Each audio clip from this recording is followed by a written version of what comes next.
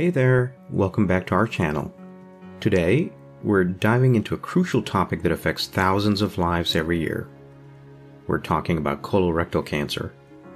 Be sure to hit that like button, subscribe, and click the bell icon to stay updated on all of our latest videos.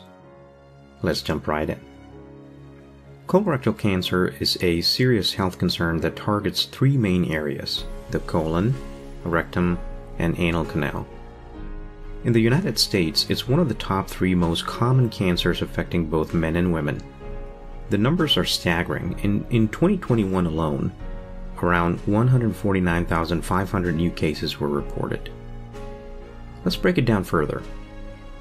Out of these cases, a little over 104,000 affected the colon, while approximately 45,000 involved the rectum.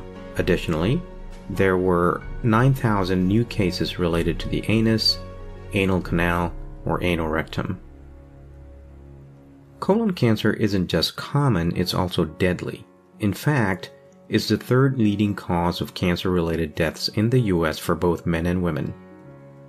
In 2021, an estimated 52,980 people sadly lost their lives to this disease. So what can we do to raise awareness and fight colorectal cancer? Well, knowledge is power, and sharing this information with your friends and family is a great first step. The more we know, the better prepared we can be to take action and protect ourselves. Causes and risk factors. Now, let's discuss the risk factors associated with colorectal cancer.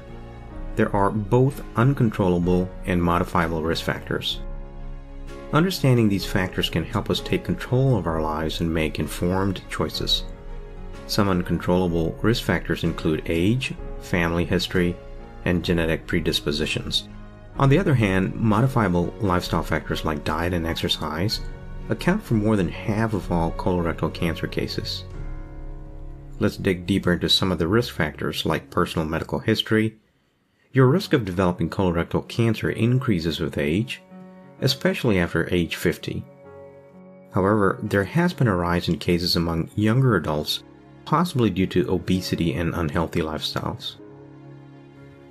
Having a history of high-risk polyps, inflammatory bowel disease, or type 2 diabetes can also increase your risk of developing colorectal cancer. Additionally, your family history and inherited genetic risks play a significant role in determining your likelihood of developing the disease. Lifestyle factors such as obesity, physical inactivity, alcohol and tobacco use, and gut microbiota imbalances can all contribute to an increased risk of colorectal cancer.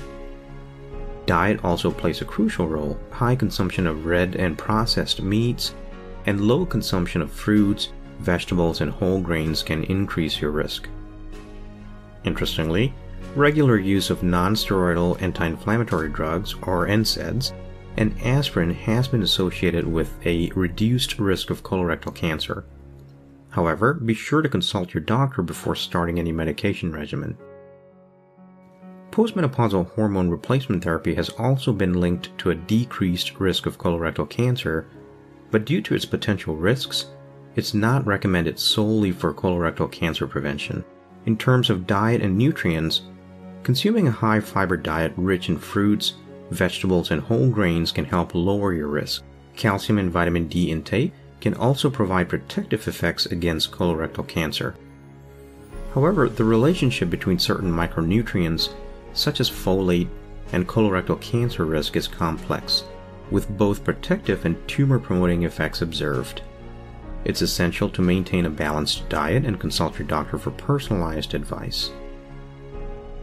In conclusion, understanding both the uncontrollable and modifiable risk factors associated with colorectal cancer can help you make informed decisions about your health. By staying physically active, maintaining a healthy weight, consuming a balanced diet, and avoiding excessive alcohol and tobacco use, you can significantly reduce your risk of developing colorectal cancer. Remember, early detection is key. Regular screenings, especially if you have a family history or other risk factors, can save lives. Talk to your healthcare provider about the appropriate screening schedule for your unique situation.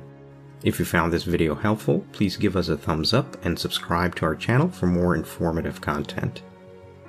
And as always, if you have any questions or concerns about colorectal cancer or any other health-related topics, don't hesitate to leave a comment below or reach out to a healthcare professional.